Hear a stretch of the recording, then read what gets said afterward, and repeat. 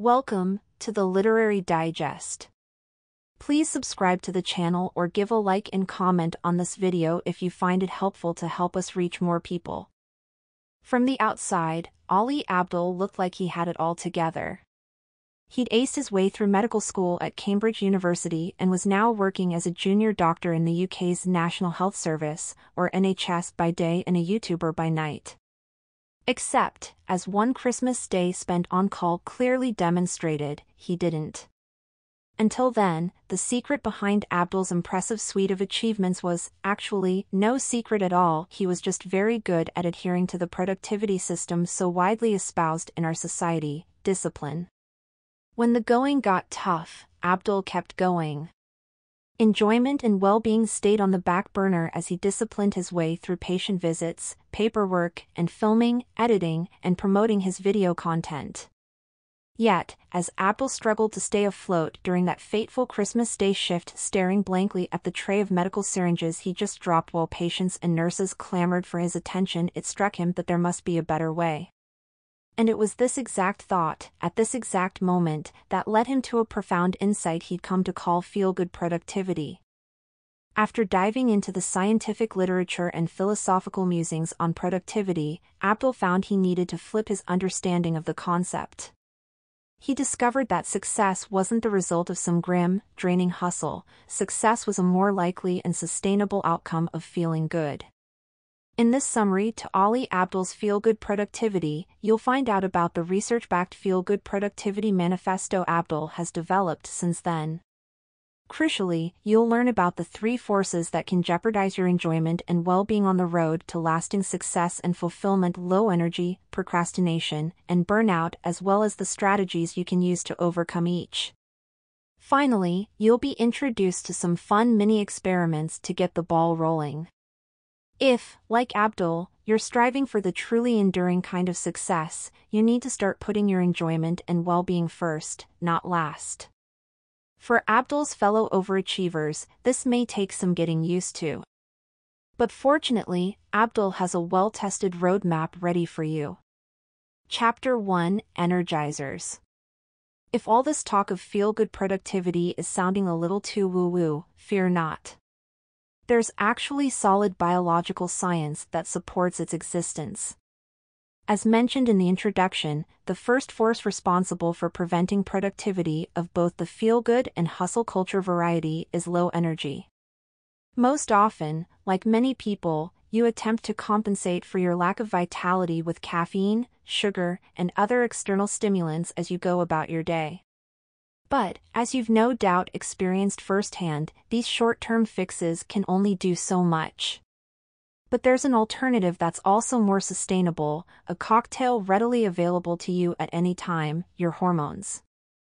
Endorphins, dopamine, oxytocin, and serotonin all naturally flood your body with the physical and mental energy to accomplish more. And here's the kicker: feeling good is what releases them. Fortunately, there are 3 accessible strategies you can employ to get these feel-good hormones circulating. Abdaal calls these the 3 energizers: play, power, and people. Play points to what you'd expect, injecting more fun and adventure into your days. Yes, life is inherently stressful, but not every moment requires straight-faced seriousness. Instead, you can approach life with a spirit of sincerity, still caring deeply while allowing space for laughter and lightness. Remember, your life is the quintessential journey. You're supposed to embrace, enjoy, and explore it, not soberly suffer through it. Abdaal's second energizer, power, refers to a different type of power than the one you likely think of first. Instead of power over others, this kind of power is power over yourself. It's the sense of personal empowerment in your own life. Personal empowerment can still be attained even if your external circumstances seem to suggest otherwise. For instance, you might not get to choose what you work on in your day job, but you can always choose how you work on it. With a spirit of play, perhaps. The third and final energizer, people, alludes to what you intuitively know: the individuals you spend the most time with matter, both for your mood and productivity. The obvious implication is that you need to surround yourself with more cheerleaders than vampires, people who lift you up rather than drain you out. If you don't already have such folk around you, you can lead the charge by modeling a dynamic of camaraderie rather than competition or conflict. At this point, the link between your energy, mood, and productivity should be somewhat clearer, and you've probably got a few ideas as to how you can incorporate more play, power, and people into your daily life. But here are a few of Abdaal's mini experiments to throw into the mix. When faced with a tedious or undesirable task, ask yourself, how can I make this fun? When attempting something overwhelming or anxiety-inducing, try, what would this look like if I was the world expert at it? And, when feeling detached or isolated, consider who you could turn to for help on the specific issue. Asking someone for advice or support can, paradoxically, be just as much a gift to them as to you. So although you now have the energy to execute, it still might not be that simple. In the next section, you'll discover what might be blocking this energy from freely manifesting. Chapter 2: Unblockers. Procrastination. We won't ask for a hand raise, it's something everyone experiences, and, in fact, you may already have encountered it today. As a result, it'll likely come as no surprise that procrastination is the second force that holds people back from sustained productivity and fulfilling their full potential. Typically, there are two solutions to overcoming this formidable foe: discipline, Abdaal's historic preference, and motivation. Where the discipline method encourages you to grin and bear it come rain, hail, or shine, the motivation method advises you to perform fantastic feats of mental gymnastics, somehow mustering passion out of thin air. You've probably experienced these methods working at one time or another, but it's unlikely you've found them to be foolproof strategies. After giving up his discipline at all costs approach, Abdaal discovered there was a third way: unblocking. Unlike discipline or motivation, the unblocking method suggests you first identify the root cause of your procrastination and, with this insight, address the primary problem head-on. More often than not, you'll find the underlying cause is one of three things: confusion, fear, or inertia. Fortunately, though, you can easily counter each with their opposite: confusion with clarity, fear with courage, and inertia with action. Let's take a closer look at these three pairings. It seems a no-brainer that confusion causes procrastination, but it's very rare to recognize it's simply a lack of clarity rather than a lack of motivation, for example, that's keeping you stuck.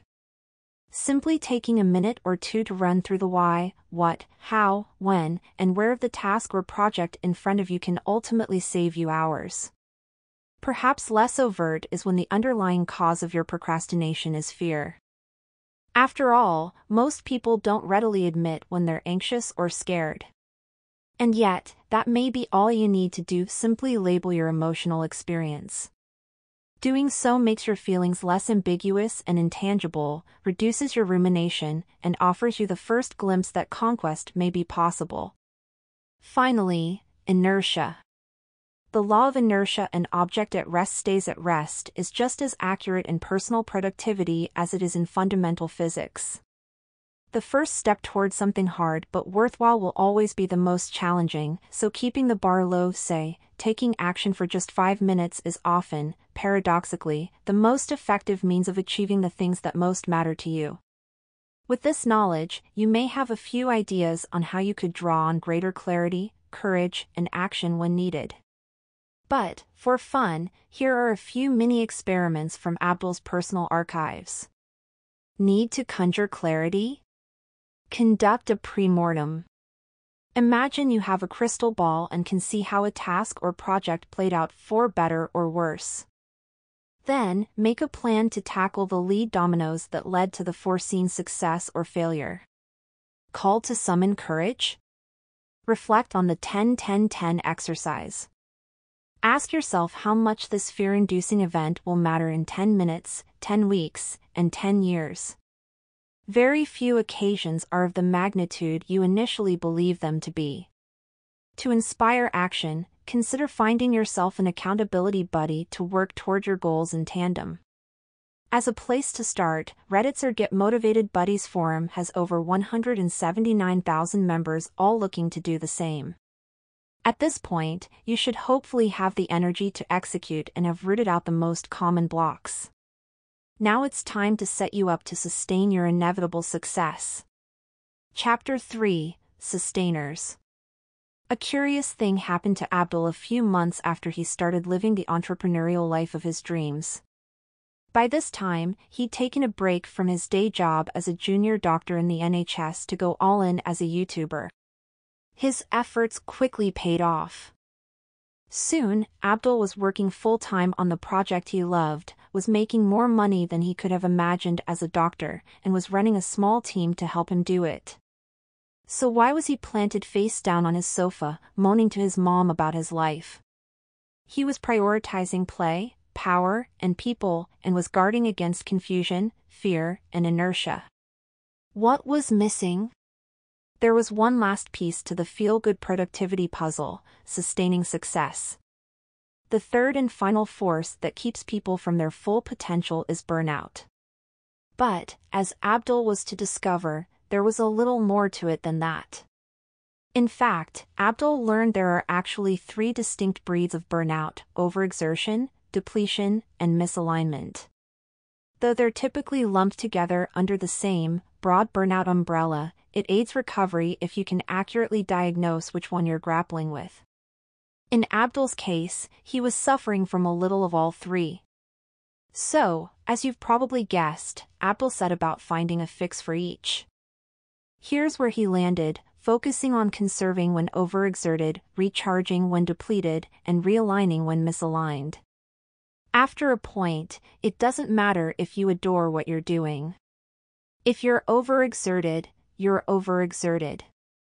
So if you're fortunate enough to be in this position, you have to learn to say no to the great so you can say yes to the extraordinary. In a similar vein, burnout can equally arise as a result of how you spend your downtime. If your time away from work isn't truly rejuvenating, say you're scrolling social media or mindlessly flicking through Netflix titles, you're likely to feel just as depleted as if you've worked a 12-hour day. But perhaps the trickiest type of burnout to identify is misalignment, because it's less dependent on the quantitative, how many hours you're doing something, as it is on the qualitative, what you're doing in those hours. It's inherently draining to sustain something that doesn't match up with your values and sense of self. So, to avoid overexertion, try scheduling substantial breaks into your workday. Studies have shown people are better able to commit to what matters with a work-to-break ratio of 52 to 17 minutes. To stop depletion burnout from being your foe, integrate more nature into your downtime. Go for a walk, sit out somewhere green, or, if you really must scroll something online, opt for images of the natural world instead of celebrity selfies. If none of the above hit the spot, misalignment burnout may be the cause. In this case, set aside a few minutes to complete the eulogy exercise. Don't be put off by the morbid-sounding name. Contemplating death can offer a profound perspective on your life. What would you like your family and friends to say at your funeral? How would you like to be remembered? Compare these answers to your current reality and see whether any small shifts to realign yourself can be made. And there you have it. You're now a newly qualified feel-good productivity scientist. Congratulations! Keep experimenting. It's this creative, curious, and playful mindset rather than any specific strategy that will ultimately enable you to manifest your full potential. Enjoy! Final summary. You need to flip your understanding of productivity. Sustained success isn't the result of some grim hustle. Sustained success comes from feeling good. But unfortunately, you'll likely encounter at least one of the 3 forces that jeopardize your enjoyment and well-being on the road to success: low energy, procrastination, and burnout. Yet, as you've now learned, you can overcome each by wielding Abdul's energizers, unblockers, and sustainers. There's no need, in fact, it's counterproductive to sacrifice your enjoyment and well-being until you've attained success. Prioritize feeling good now, and success will naturally follow.